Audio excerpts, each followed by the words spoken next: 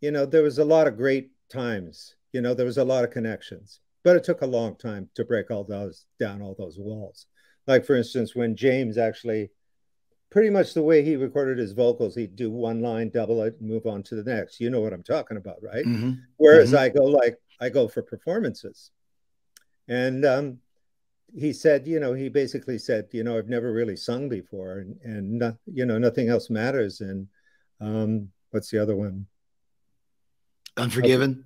Unforgiven, yeah. The Yeah. two songs, you know, I've never really sung. I said, well, I'll do multiple takes and I'll comp it. And I said, what vocal sound do you like? And he said, I really like Chris Isaak's Wicked Game. And I said, well, Mm. I'll get you that sound and then you won't have to double it. And therefore, you know, people are going to hear your voice in the emotion. And so we just worked on it. So I opened that door to him, and he never went back, you know. Those are Mm. those are the things by making a whole pile of records, because I'm so fucking old, is that I'd made a lot more records than them. So I just brought all the things I learned, you know, and just those doors open with they had only known the records they had done with the other guys that produced Mm. the records. You know what I mean? That's all they Sure. knew. They never played in the studio together, ever, until the Black Album. Well, Never. it's interesting. There's a trust element too. Like even with my band, we had a song that just went gold called Judas. And when we originally started working with the producer, who also is a great lyricist, there's a little bit of adjustment. Like, I'm the singer of the band. I'm supposed to write the lyrics. And then you realize, who gives a shit who writes the lyrics? All that matters is the song. And you have to learn to trust each other when you're working with somebody like our guys, Johnny Andrews or Bob Rock or Bob Ezrin or whoever it may be, Mutt Lang. And once you get that trust, then you're like, okay, dude, like, what do you got? And obviously you had that with Metallica because you did 6, 7 records together, but it just takes a little time to get to that place. Yeah, trust is a big thing. And I had to earn it. And really, to be quite honest, it was like they weren't Led Zeppelin to me.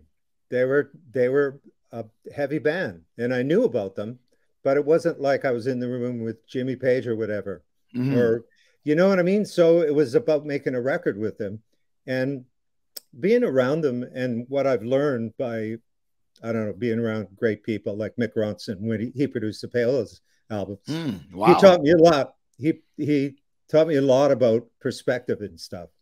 And you know, I just sat there and just, you know, it's a different perspective. A lot of people, maybe even yourself, you write a song and it's your perspective because you wrote it. But somebody that can come out maybe can see, well, this is great, but this could be better, and or you're not really doing enough of this type thing. Mm-hmm. That's an outside perspective, you know. So slowly I built that trust. Well, let's talk about when they did the Load record, obviously. So it's 5 years later. How do you follow up such a massive record like the Black Album? And there was a style change and there was a fashion change. What was kind of your thoughts when they came in with this new idea of where they wanted to go? Were you not behind it? Were you all for it? Did you understand they had to go somewhere different? Because it is a real different sound for them. Well, we knew, you see, records like the Black Album, you can't recreate it. You really can't. We could go in the Mm, same building and it's not going to be the same. It's got a lot to do with the timing, where they are personally. I mean, I think the Black Album is probably James's most personal record. He wasn't in the same place. We cut, like, I think it's 36 tracks. Took us like almost 10 months. And, you know, basically we were going to make a double record. And James had written maybe 4 lyrics. And I realized this was going to take probably 5 years to do, right? So we right. decided to make 2 records. So and I knew that they had just, you know, started their lives, wives, kids. I knew that it was going to, I said, let's go to New York and just be alone. And that's how we finished the first half of Load. And it is a different sounding album. Like I said, you can't do the same thing. It's got the elements of Yes, but that are the same, but they just move on. I mean, you Mhm. can't go back. That would be like karaoke in a way, you know. All of a Right. sudden there was, do you know what I mean? All of a sudden Leonard Skinner was a big thing, and some of their influences. when they discovered actually playing together, like Load was the first time Kirk ever played rhythm guitar. He never played any rhythms before that. Wow. Never. It was always just James tripled. Mm-hmm. So that was the first time he played rhythm guitar. That's a change in the sound. They were just not changing. They didn't want to change. The same but different is a great phrase from Bowie. Mm-hmm. It's the same but different. It can't be the same.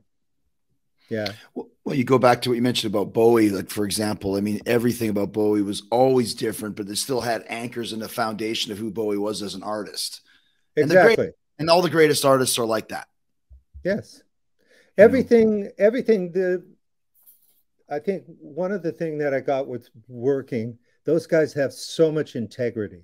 I couldn't believe their commitment and their integrity to who they were. I got them at a perfect time, and I learned tons from them. But at the end of the album, I never wanted to see them again. Absolutely. Feeling was mutual.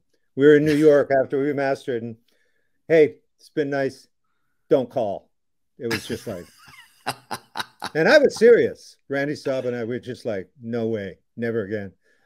And unfortunately, it became huge. So what do you do? Yeah, exactly.